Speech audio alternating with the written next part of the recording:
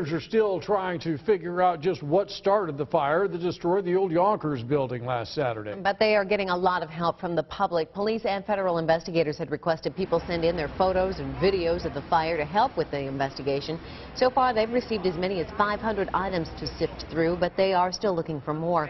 Call Des Moines Police or Polk County Crime Stoppers at 223-1400 if you have a picture or video of interest.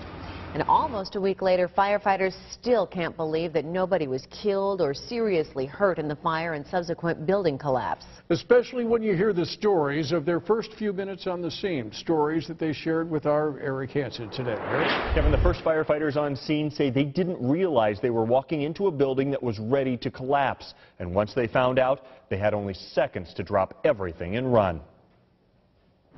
701 Wall, the old Younkers Building. We were first on the scene. The whole two top floors looked like they were rolling pretty good, heavy fire. We were going to go up there and put the fire out. That's what I thought we were going to do. Initially, we encountered a gate that was padlocked. We attempted to bust the lock off with our hand tools. That didn't work. And it was one of the toughest locks I ever tried to cut up. And actually worked in our favor because it took a long time to cut that lock. You have to look and observe everything. I mean, if there's a rat that runs across the floor, you better see it. Fire debris and embers raining down to the first floor.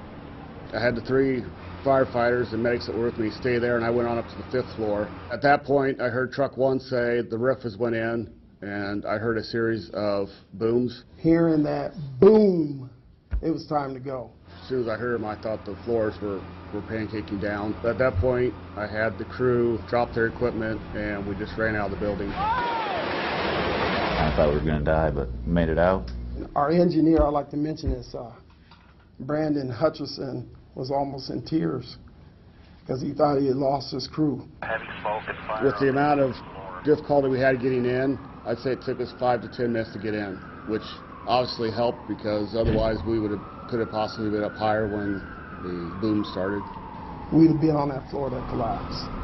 I thank God that we all made it out.